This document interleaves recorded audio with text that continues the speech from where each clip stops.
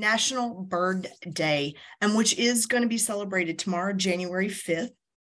And it's really that day that is set aside to appreciate birds for their beauty and song and flight that have long been a source to human inspiration. And I, being a birder, I totally understand this because it is, it's wonderful watching birds and how much I appreciate them. So this National Bird Day hasn't been around that long. It's only been around since 2002, and it comes at the very end of the annual Christmas bird count. So January 5th is the last day of the Christmas bird count. So if there's any birders out there, you all may have participated in that this year, but that runs usually December to the very beginning of January.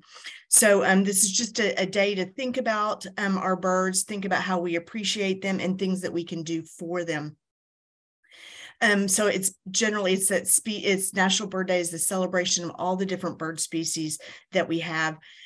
It's estimated there's more than 10,000 different species of birds worldwide.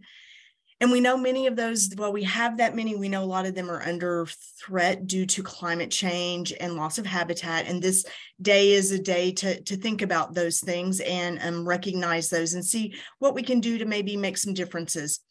Birds are often keystone species in many of our ecosystems, and there can definitely be signifiers of its health and its vitality. So some activities that you could do on National Bird Day: study some birds.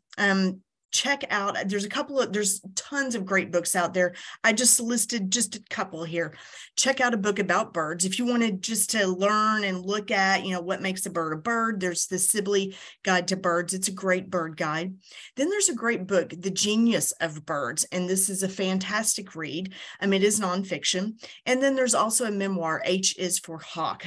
Check those out along with many others that are out there. You could also check out the All About Birds website. If you've not checked it out, absolutely do. It is just a wealth of knowledge about birds. It is put together by the Cornell Lab of Ornithology.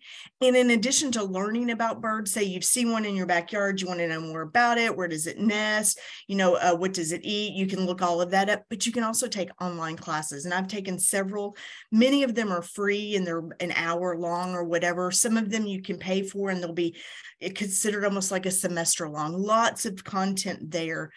So check out All About Birds to study more about birds.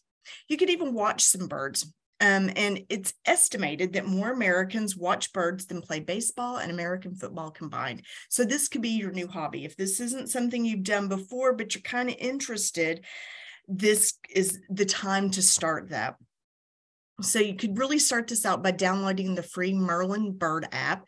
You can get that, on your phone, and it's for both Android and iPhone. So that's easy to use. It's great in helping you identify birds out in the field. So you're not carrying your big clunky field guide.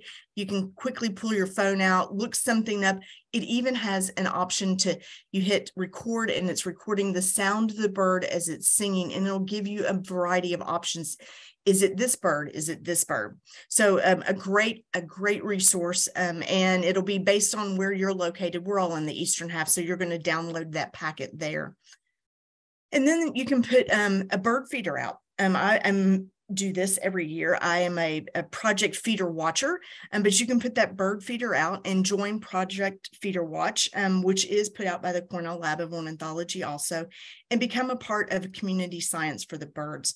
And this program does cost, it's about, I think, $18 for non-lab members, but it's a great way to start your bird watching, start learning your birds, those common backyard birds that we have. They kind of sit still a little better than trying to chase them through the woods. You can see them at your feeder, use your binoculars, help identify them, and then you go in and log what you've seen, and you're helping us keep track, helping Cornell and the bird community keep track of the birds and where they're visiting and how that's changing over time throughout the winter.